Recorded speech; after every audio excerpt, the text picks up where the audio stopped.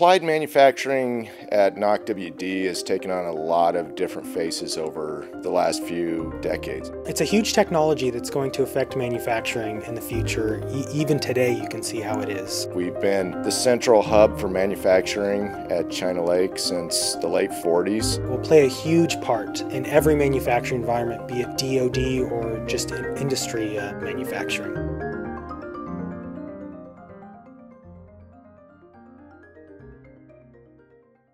These technologies are the future, and we're investing into the equipment, we're investing into the people, we're investing into the processes. We're a great resource for the whole center, for NAVAIR as a whole, for manufacturing. Customer can come in, they can have direct requirements, a direct drawing package, and know exactly what they want, or they can come in with a concept that they really don't know exactly what they want and they need help getting to an end product. Applied manufacturing includes several robotic systems such as surface mount technology for circuit boards, robotic machining as well as assembly. We also have additive manufacturing and 3D printing, vacuum casting, and injection molding. So injection molding is a process most people know very little about, but you see it in everyday life. Pretty much anything plastic is injection molded. Here at the weapons division, we have two different injection molding machines. We have a very small manual press, and we use that for prototyping. We also have a 90-ton, very large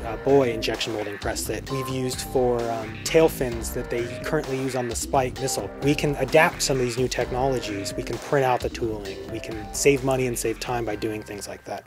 It was about 5 years ago we first purchased our industrial robot, which to my knowledge was the first one that the Navy actually owned. Presently, we are working on some assemblies for helicopter handles, and it would take, I believe, about 35 minutes to manufacture one of these components that actually went into the helicopter handle. We were able to utilize a robotic machining cell and got them done in less than 17 minutes. The real key component to that was freeing up our skilled workforce. We added a new robotic assembly cell, utilizing 3 robots that work together. It has proven that it's a viable resource for a very low production environment.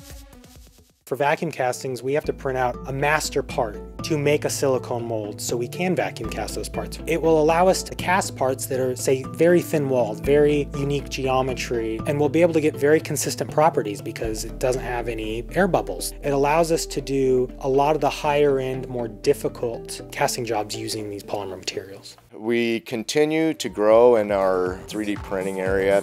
Being able to take a CAD model, draw it up, and to hit print and actually build something, just as you'd print a document, but you're printing parts, is just completely mind-blowing. These processes are proving that they do work. I believe it's FY17, we're looking for a metal printing machine to be in our inventory. Trying to be at the forefront of additive manufacturing and coming up with, collaborating with DoD and industry and coming up with what is the future of AM? Where are we going to take this? Where does it make sense and where doesn't it make sense?